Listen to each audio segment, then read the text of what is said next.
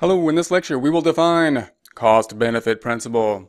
According to Fundamental Accounting Principles, Wild 22nd edition, the definition of cost-benefit principle is information system principle that prescribes the benefits from an activity in an accounting system to outweigh the cost of that activity.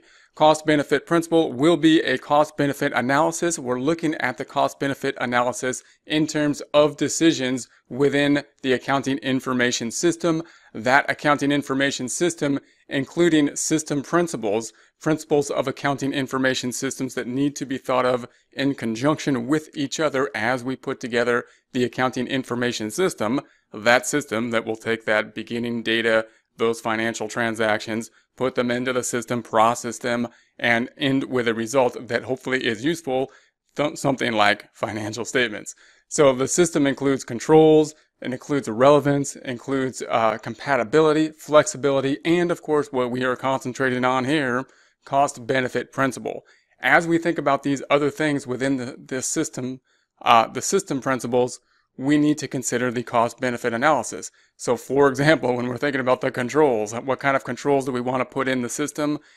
There's always going to be ideas that we want to put more controls into the system in order to safeguard certain things, but we have to ask ourselves, are those added controls going to be a cost-benefit? Is the risk of not having the controls greater or less than the cost of having those controls? Those are difficult questions to make because we're making predictions about the future, but those are decisions that need to be made. We also have the relevance when we're thinking about putting things together and putting them together in a relevant form.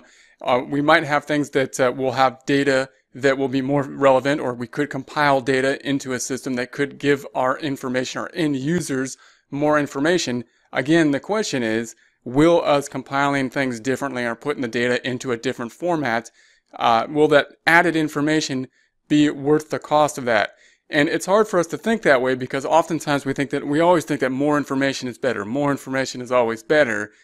But obviously everything has a cost, and the gathering of information, the increasing of controls have costs as well. We need to have that cost-benefit analysis in some way to determine whether these are going to be good ideas or not. Compatibility and flexibility. When we put the system together, we want to put it into a format that is compatible with the resources we have, and it's flexible enough for us to make changes in the future. Again, we need to have a cost-benefit analysis in order to do that. Cost-benefit analysis is actually something that a lot of beginning students have trouble with because we learn all of these systems in terms of the best internal controls, the most flexible systems, how to deal with changing, and the best technology out there. And it's difficult for us to try to think about systems when we don't want to put the best thing in there because we're restricted from a cost-benefit analysis standpoint.